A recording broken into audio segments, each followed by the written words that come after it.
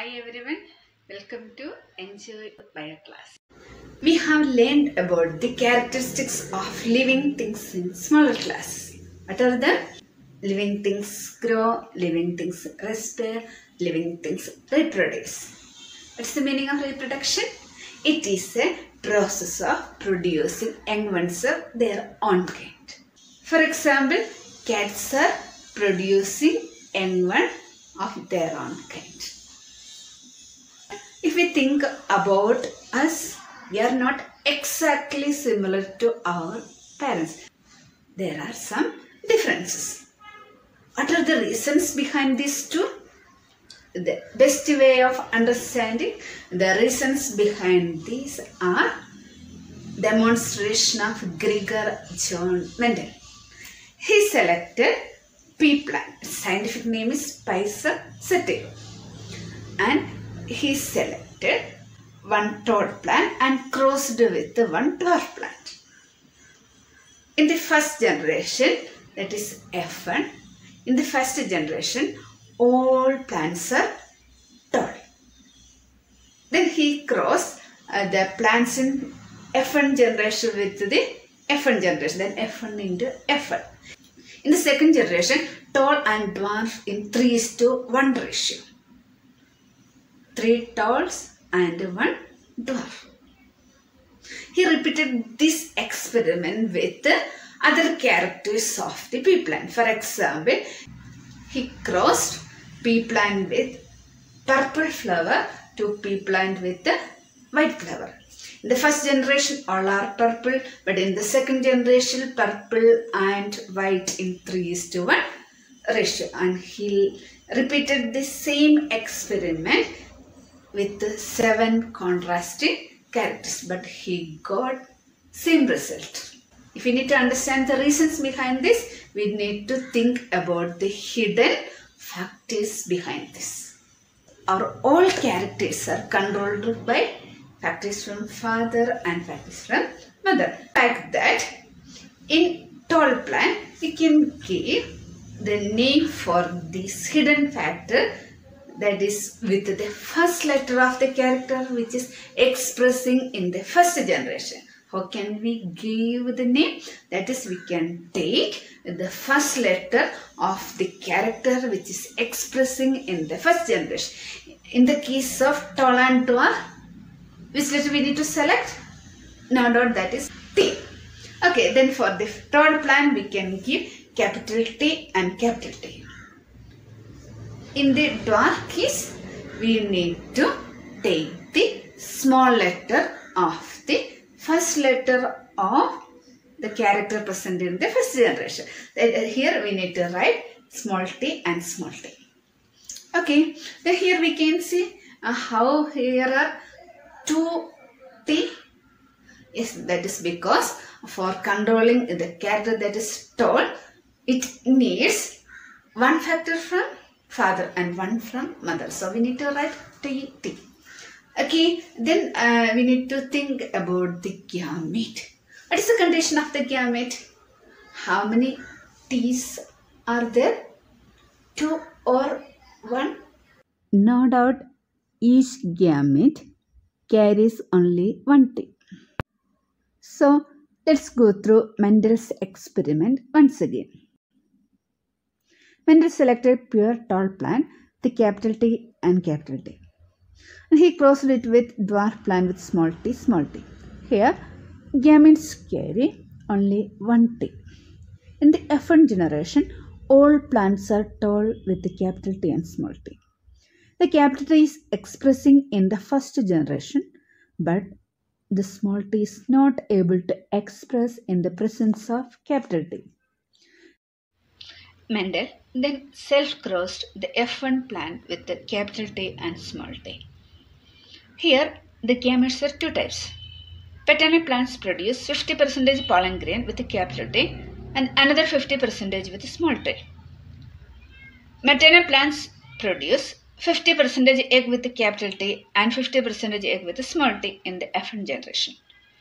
In F2 generation, tall and dwarf are in 3:1 ratio. 3 talls and 1 dwarf. Here we need to learn many things related to that.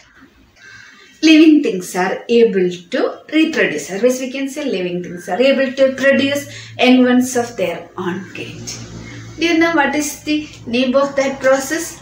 Transferring characters from generation to generation. That is heredity. Okay. In the second case, we learned that we are not exactly similar to our parents. There are some differences. What is the name of this difference of young one with their parents? That is variation. Here we learned two terms, heredity and variation. There is a special branch in biology to learn about heredity and variation. Do you know the name of that branch of biology? That is genetics. Okay, here the reason behind this was first clearly demonstrated by or explained by the scientist, that is Gregor John Mendel. So, he is called the father of genetics. Who is the father of genetics? That is Gregor John Mendel. Here we learned about the different characters which we can see. For example, tall and dwarf, white flower and purple flower. The characters which are expressing or the physically appearing character, that is called the phenotype. What is the name we can give for genetical appearance? That is genotype. Here phenotype, tall and dwarf. Then what are the genotypes? Capital T and small t. Okay. Then what is the difference between phenotype and genotype? Phenotype, that is physical appearance, and genotype, that is genetic appearance. In this experiment, Mendel selected parents which differ in one character. For example, difference in height, one is tall, the other one is dwarf. Like this, the crossing of parents which differ in single character, that is called monohybrid cross. Otherwise, we can say in an experiment, if we select one trait, then we can say that is monohybrid cross. Okay, here we got the ratio 3:1 in this monohybrid cross. So, this ratio is called the monohybrid ratio. There are something behind the expressed characters. Mendel called that factors. What's the present name of Mendel's factors? That is gene. Our all characters are controlled by genes. But these genes are present in different forms. Here we saw that capital T and small t. These different forms are called the alleles. Different forms of genes are called the alleles. In the case of alleles, we could see similar alleles and different alleles. For example, Mendel selected pea plant with capital T and capital T. Then here tall plant with capital T and capital T. And dwarf plant with small t and small t. If the alleles are similar, if the alleles of a gene are similar, then they are called homozygous. If they are different, they are called heterozygous. For example, the genotype of the young ones of the first generation was capital T and small t, then that is heterozygous. Based on his experiments in monohybrid cross, Mendel explained two laws. First one, law of dominance, and the second one, that is the law of segregation. First we can study the law of dominance. According to the law of dominance, characters are controlled by discrete units called factors. Factors occur in pairs. In a dissimilar pair of factors, one member of the pair dominates the other.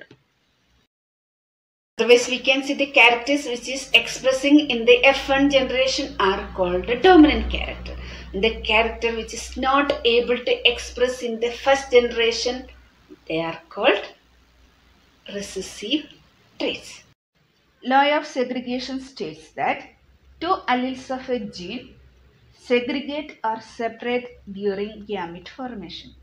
and only one of the two alleles is put into a gamete.